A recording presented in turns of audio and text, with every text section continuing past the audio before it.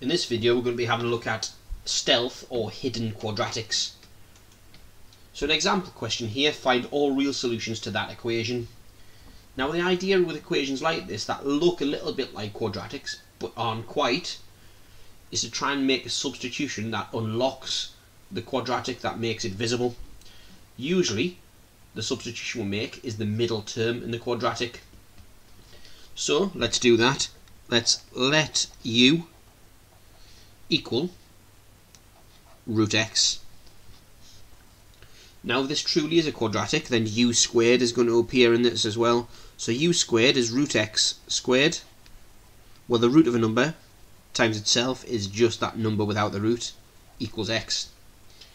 So there we go. We've got u equals root x, which means that u squared equals x. Rewriting the quadratic now, we get u squared, x is u squared, plus 5 root x, which is u, minus 6 equals 0. And now with that substitution, we've unlocked the quadratic, we've made it visible. Now with these particular types of question, the old-fashioned way would be to factorise it by hand, but with the new A level, the linear A level, there's no pressure to do that anymore. The calculator does all the work for you. So going into equation mode, polynomial, degree 2.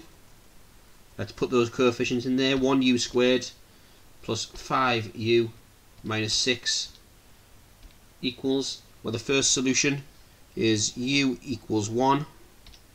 The other solution is u equals minus 6. Right, that means that root x equals 1 and root x equals minus 6. Now pay attention to this part because this is quite important.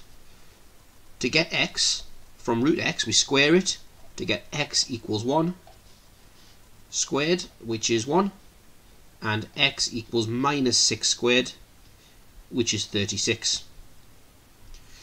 Okay, so let's just double check that these answers are correct. Let's substitute them into the original equation to see if it works.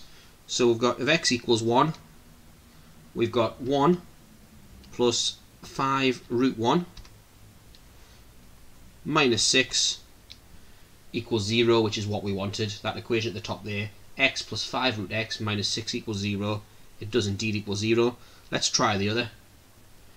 36 plus 5 root 36 minus 6 equals 60. Doesn't equal 0, so something's gone wrong. Well, actually, using this method has produced a false solution, and the only way to check for false solutions is either by subbing them in or looking for alarm bells. So here, alarm bells should have been ringing when we got root x equals minus 6. The root of a number is always positive.